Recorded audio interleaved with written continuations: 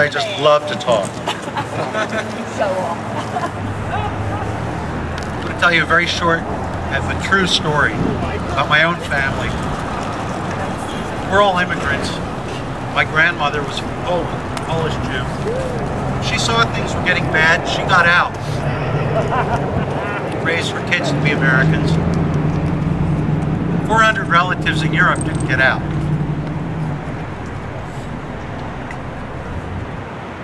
When that war broke out, World War II, in Poland in 1939, this woman, who was about 40 years old at the time, went down to the recruiting station in Wilmington, tried to enlist. And they laughed at her. She kept coming back every month and tried to enlist.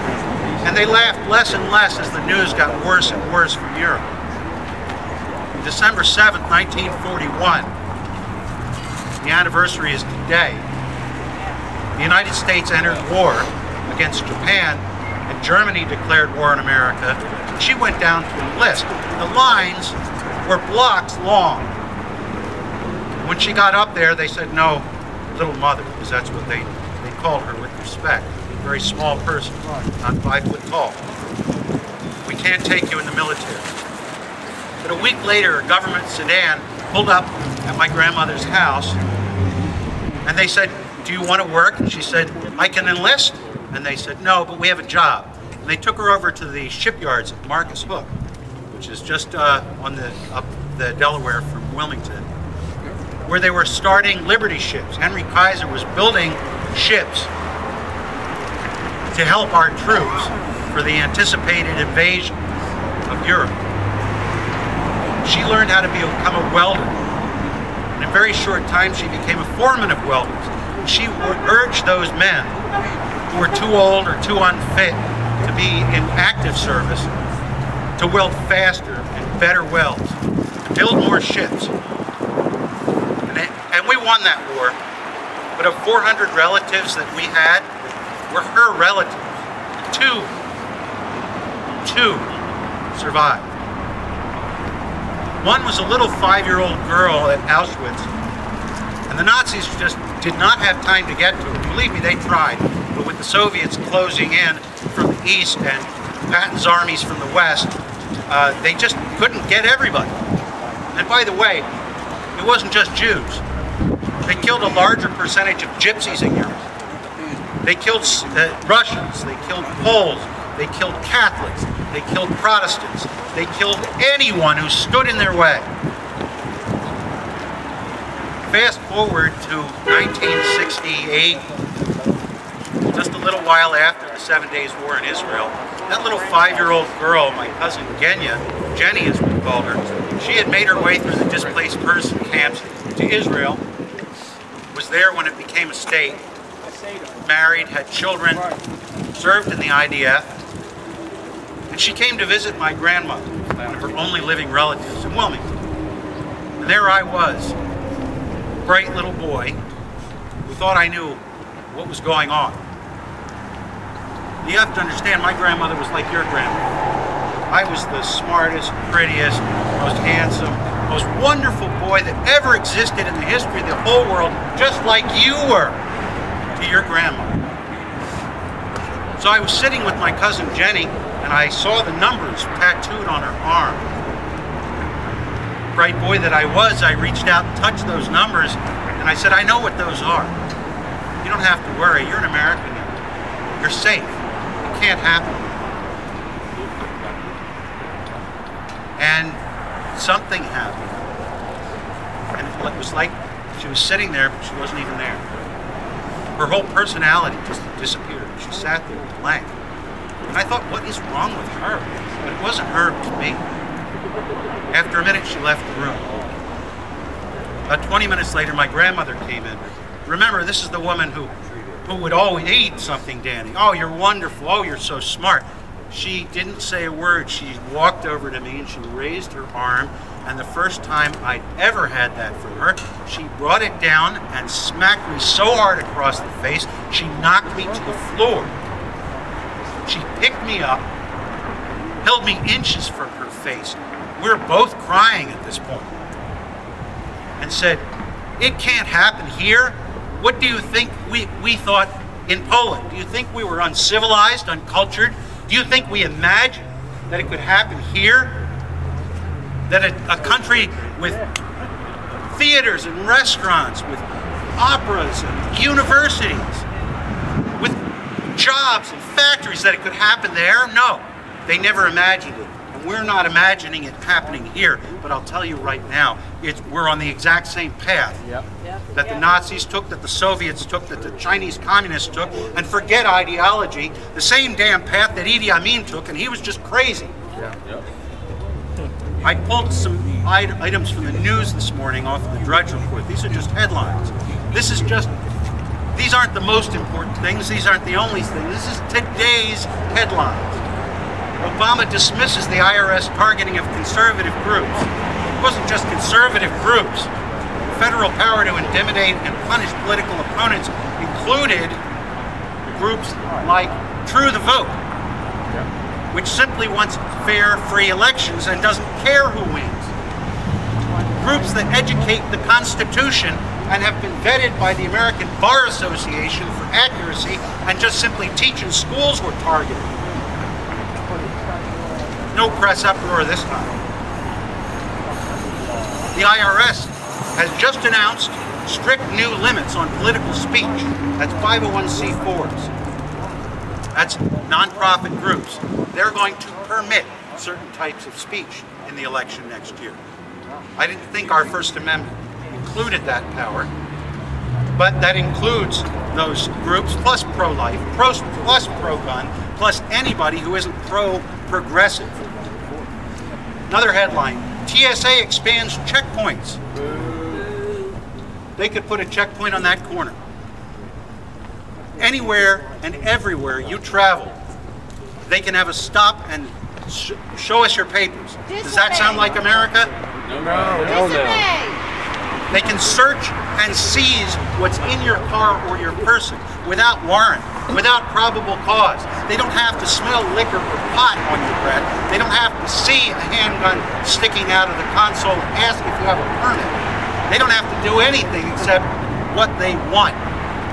They can stop you, and they're doing this, and put you in a line and take DNA samples off of you. Here's another one. The TSA affirms that within a 100-mile radius of the border, it's a Constitution-free zone. What's next? 100 miles of the coastline? That means this is a constitutional free zone. We're less than 100 miles from the Atlantic Ocean. What is it next? Federal buildings?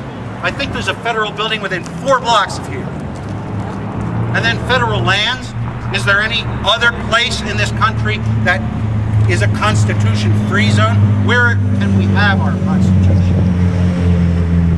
Another headline, more airports are installing these things called TSA detention pods. I don't know if you've heard of them. Everybody's used to going into cattle chutes when you go to a concert, when you go to a bank, and it's just crowd control to keep everyone in a reasonable line.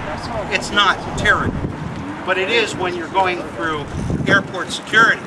And you go through this line, and what it ends up in is this secure, bulletproof booth that you go into, and it locks you in until they determine that they want to release you. You are a prisoner without having committed a crime. That's men, that's women, that's children, that's white, black, yellow, and brown. Here's another one. Federal prison population up 27% in 1 decade. They're going to run out of room in those prisons soon. What's next? FEMA camps? They've been building them. They're activating them. These federally unelected bureaucrats, through regulation, have criminal penalties attached.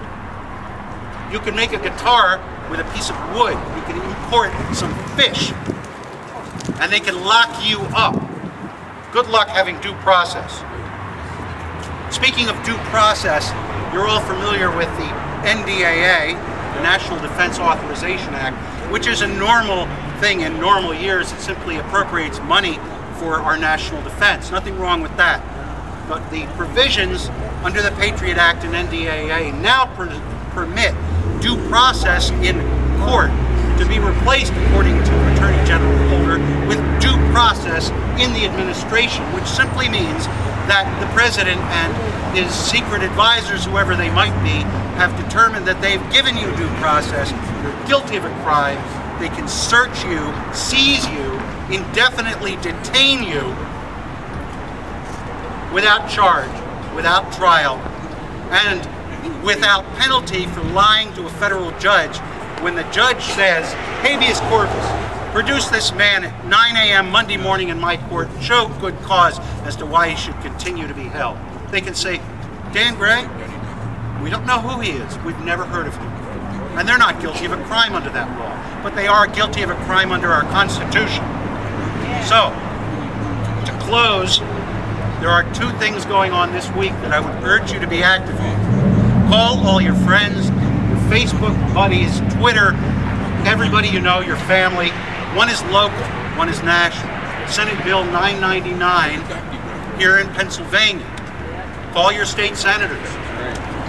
This is, in effect, nullification of this NDAA and Patriot Act. It says we will not comply, we will not allow you to use our facilities, we will not assist you. The whole reason that Prohibition went bust in 1933 was because states and local municipalities would not comply. They knew there were bars, they did nothing. The feds do not have the power unless we allow them to. Keep them out! Now the other thing is, and this is a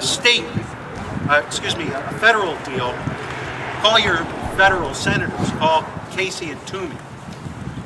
Call them. Yes. And politely yell at them. Yeah.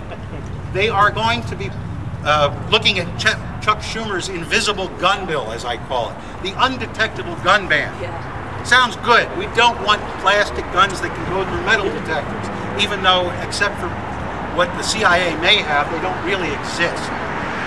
What it is every one of you here who has a weapon, has any plastic on it, that's already in the bill.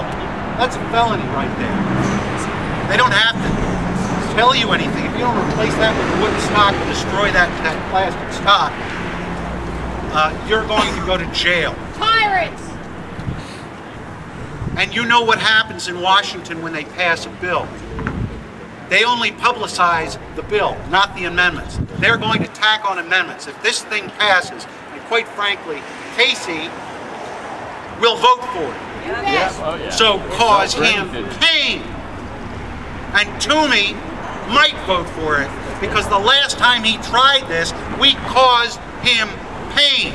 Yes. In 2014, we have the opportunity to elect, and I don't care if they're Democrats, I don't care if they're Republicans, Libertarians, Constitutional Party, as I am, or Ron Paulites, or Green Party, I don't care what they call themselves. We have the opportunity to elect men and women of conscience who don't want the job, who don't want the power, but who are willing to step up. And all I require, and all you should require, is two things: willingness to adhere to our Constitution and fiscal common sense. In the meantime, if they won't, cause them pain. Yeah. Thank you. Thank you. Great job. Thank you, Dan. Make sure you all call. Let your voices be heard.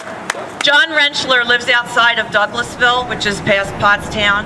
He was the organizer for this rally. He came down with some medical problems this morning, so thank you all for coming here and supporting him anyway. And remember him, if you're friends with him on Facebook, shoot him a message. So now I'd like to introduce Steve Petrosky, a co-founder